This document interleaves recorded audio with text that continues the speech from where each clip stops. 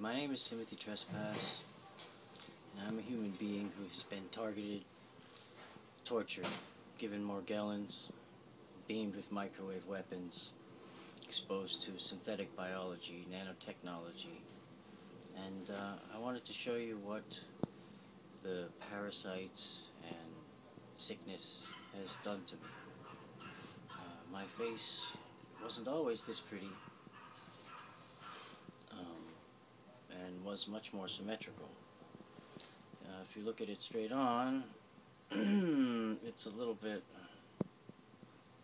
but that's for a different day. But what really caught my attention today was the way the light interacts with my flesh and the shapes of my skull has changed on one side so that I look a little bit like where are we? Sorry about that. A little bit like a Cardassian or something, right?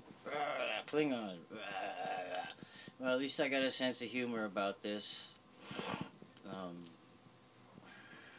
But it sure ain't fun. I'll tell you that. And oh, does it hurt? Yeah, a lot.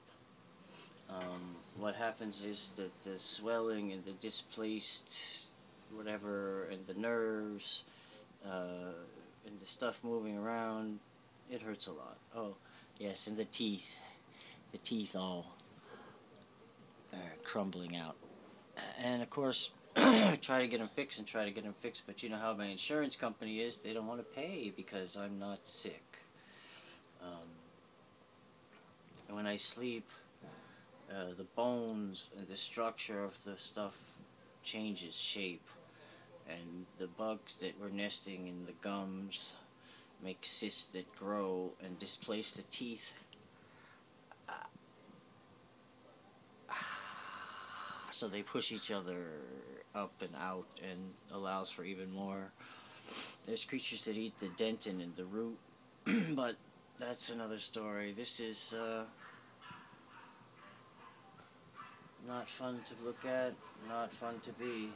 And the weirdest thing is, when I go to the doctor and they look at me, they tell me that I'm delusional and that somehow I'm making this up. That, you know, this all happened over the last 7 years or so. And of course the changes daily get worse and better, being hollowed out by some kind of infection. And they keep telling me it's all in my head. Isn't that wonderful? God bless them. Thanks for watching. I'm sorry to be so full of complaints, but I'm trying to document and share the horrific nature of what is being done to the population right in front of everybody.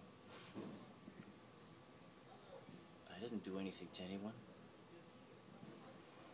So, here we are. Thank you for watching. God bless you all.